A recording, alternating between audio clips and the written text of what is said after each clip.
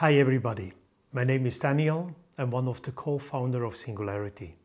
Today I would like to show you how easy it is to change the strap on a Singularity watch. When you buy a Singularity watch, you get your watch with two screws, hex screws as we call it in German, 2 millimeter. And we give you, right from the beginning, two screwdrivers with it. One to hold and one to turn. We didn't want to use a normal spring bar as you often see on watches. We wanted to have the design, the easy change visible on our watch and included in our design.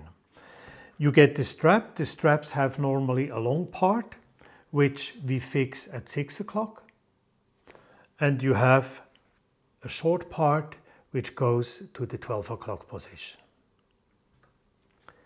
When the strap is new, I do suggest first to enlarge a bit the hole in the strap and to put the long part of the screw in it and move a little bit. Once this is done, we can start. It's best to put the screw slightly into one of the lug, like this. You take, remember, the right part, you put it in the hole, you put it in between the lugs, and then you press down the screw. Now you have to fill it in to the next hole, to the other side of the lug. You hear a click sometimes, but you feel it once it's in. It's also nicely adjusting design-wise with the lugs.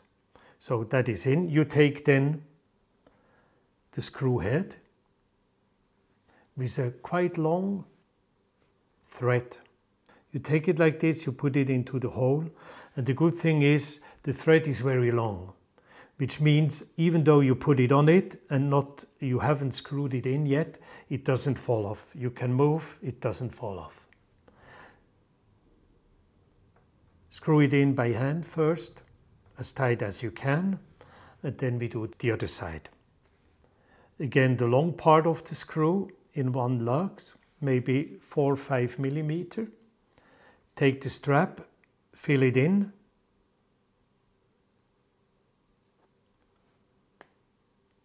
That was the click. Now I'm already in the second lug, so no adjusting anymore. Take the screw head, screw down, thread in, and fix it. Once this is done, of course, now we use the screwdriver to fix it strongly. You put it one side. I use a normal screwdriver, but 2 millimeter hex, and you screw it in. Not too much, but strong enough.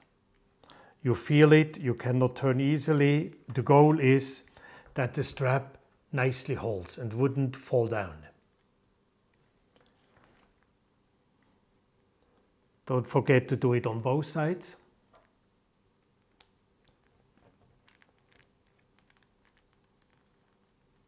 Fix it a bit, not too strong. You see it holds nicely and your watch looks like a new one. Thank you.